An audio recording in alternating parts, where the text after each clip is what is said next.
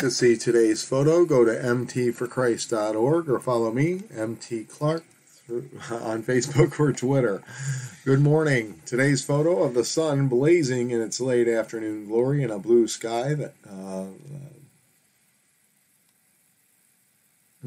at that place where the Hudson River becomes the Schodack Creek comes to us from yours truly as I stopped to get out of my car and capture this scene before going into River House yesterday afternoon.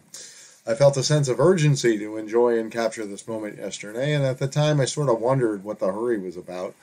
But a short time later, as I stood in my kitchen preparing dinner, a look out the window revealed that the brightness of that moment was unique, because things had quickly gone from awe to blah outside as the sun apparently moved below the horizon or was covered by the clouds as things seemed significantly less sunny and bright. So I was grateful that I stopped to enjoy the moment and to thank God again for delivering me to my little house down by the river.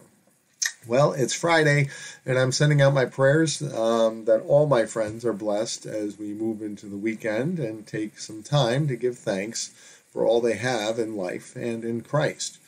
Recently, I have altered my morning quiet time routine a little bit by choosing to read through Dr. Neil T. Anderson's latest book, Thriving Through the End Times, devotionally. As for the title, focus on the thriving more than the end times in terms of your expectations, as it is a solid book on transforming discipleship more than a book on eschatology, addressing the situations we face in our current day and times more than looking ahead to the coming day of the Lord. I highly recommend it as it is filled with robust biblical teaching that provides a balanced view of walking in the Spirit, living a Christian life in our world today. Anderson's book warns of the enemies outside and inside the church, pointing to the diversity of views in the world today that go against the biblical worldview, and of the equally misguided and opposite extremes of legalism and liberalisms that we can find in the church in America. Dr. Anderson prescribes a balanced diet of biblical truth and the exercise of the Christian faith that would keep us in the presence of the Lord and in the harmony of His will. I'm in the latter chapters of the book currently, and I'm extremely impressed with the practical advice Anderson gives on discernment and prayer, enough so that I would say that Thriving in the End Times is one of Anderson's best books to date, and is extremely relevant to our times. If you have never read Anderson, I would recommend Victory Over the Darkness, The Bondage Breaker, and Thriving Through the End Times to be the next additions to your library. And while each book stands on its own 2 feet, I would recommend they be read in that order to establish a solid foundation of who we are in Christ, how to overcome the enemy, and how to live a Christian life amongst the relative chaos of our day. A balanced life lived in the Spirit gives you peace, regardless of the circumstances in the world today. And I personally feel that I'm thriving currently because I'm currently in a season where I am not only learning new skills through my training with Deeper Walk International School of Prayer Ministry and leading a small group where Christians are growing in their freedom and victory because of their faith, but I am personally in the midst of a breakthrough as my decision to be accountable to fight my food addiction has resulted in me being in the best physical shape of my life. And a major issue from my past is on the horizon of being resolved, and I'm somehow continuing to fall deeper and deeper in love with my wife, Tammy Lynn.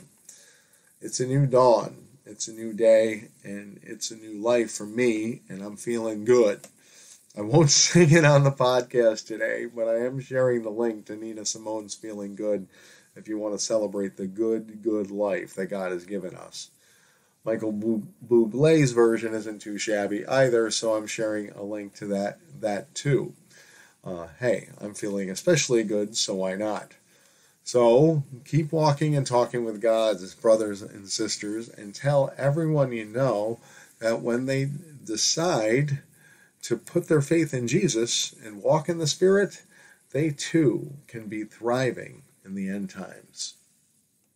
Today's Bible verses come to us from the Quick Scripture Reference for Counseling by John G. Crewis. This morning's meditation verses come from the section on bitterness, resentment, and hate. And today's section of Scripture is Genesis 4, 3 through 8. From the NIV, the Word of God says, "In the course of time, Cain brought some of the fruits of the soil as an offering to the Lord.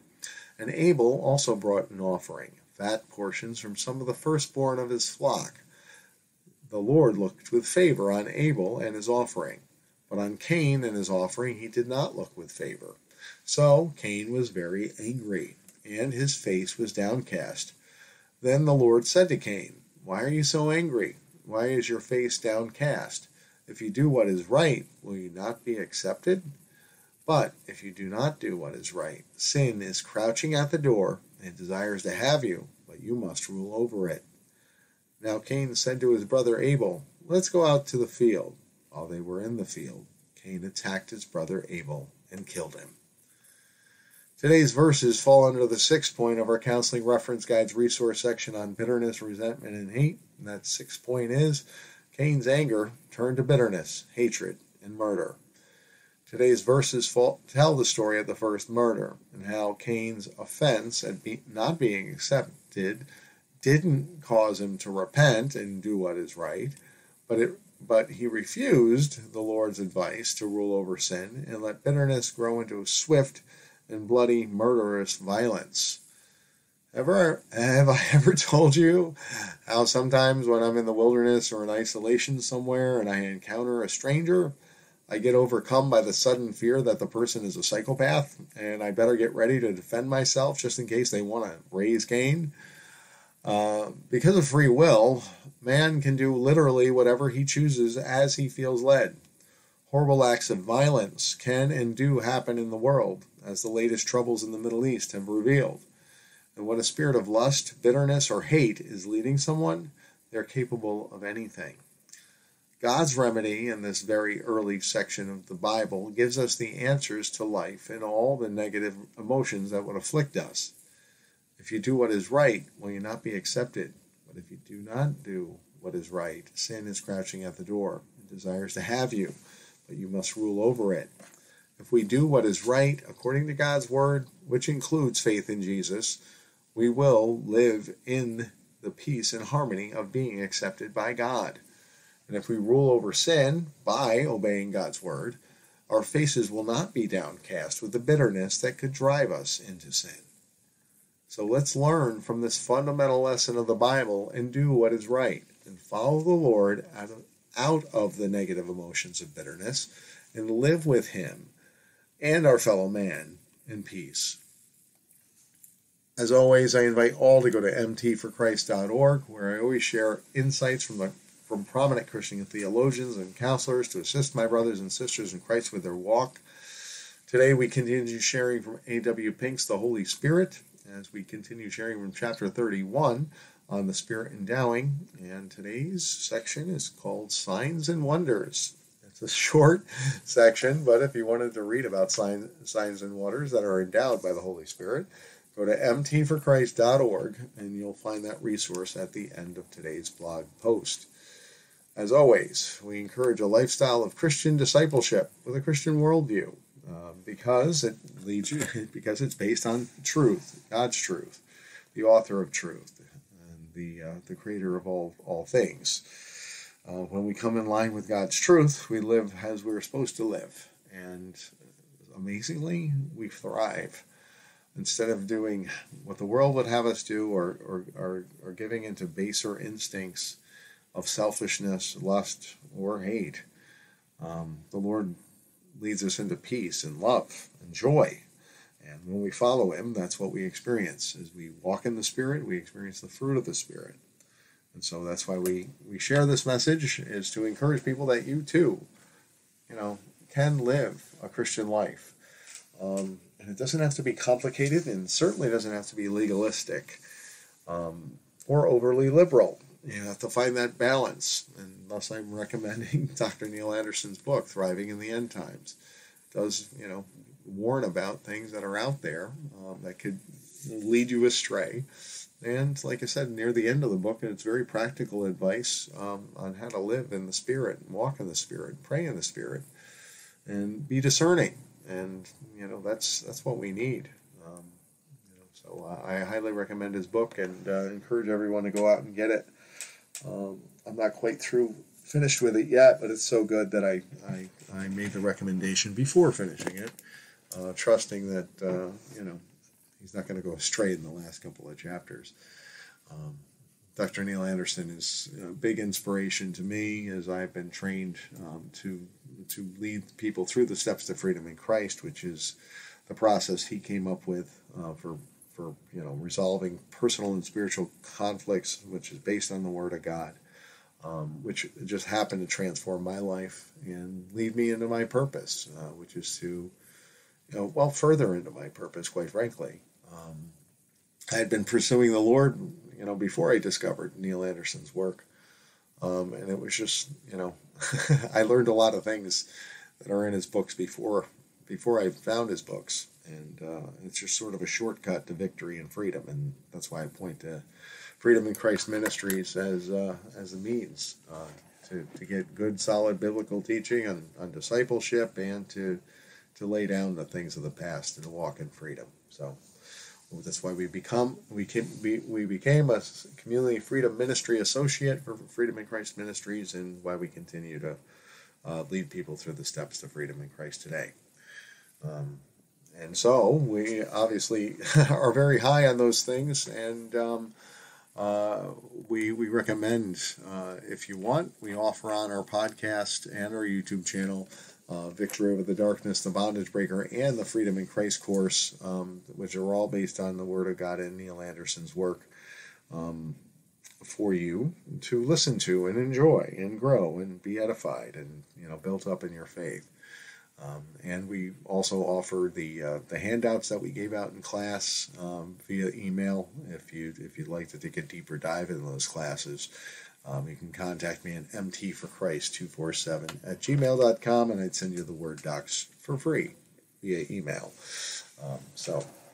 Well, it is Friday, and I'm thanking God, and like I said, I'm falling more and more in love with my wife, Tammy Lynn, as we keep God at the center of our marriage. We pray for each other every day, and we meet each evening to read the Bible. This is the Christian wife I wanted, and this is the Christian wife that God put on my path, and thank God for that. So I'm looking forward to the end of the workday and going up to Easton and be with her. And I pray that everyone who's listening or reading this message today has a great weekend too. So let's pray. Lord God, Heavenly Father, thank you for another day in your kingdom. We thank you so much for all that you do. We thank you for giving us the ability to thrive through the end times by believing in your Son and walking in his path. And Lord, we just pray for anyone who's listening or reading today's message today, that you would help them in their walk of faith, and that you come alongside them in their prayer requests. And Lord, while you're at it, we pray for you to go before us today and to guide us as we go. We would love for you to stop us and show us the things you want us to see, and lead us in the way we should go, and reveal the things we need to know for today. Because Lord, we desperately need your help every day, and we really appreciate it when you set things up for us. So we and that we can become aware of where to go. So we just ask you to go before us today, Lord, and help us to represent you the best way we can, because all we want to do is represent you in your kingdom and show other people the power and the peace that comes from following Jesus. Lord, so we thank you, we praise you, we love you, and we pray all these things in the mighty name of Jesus. Amen.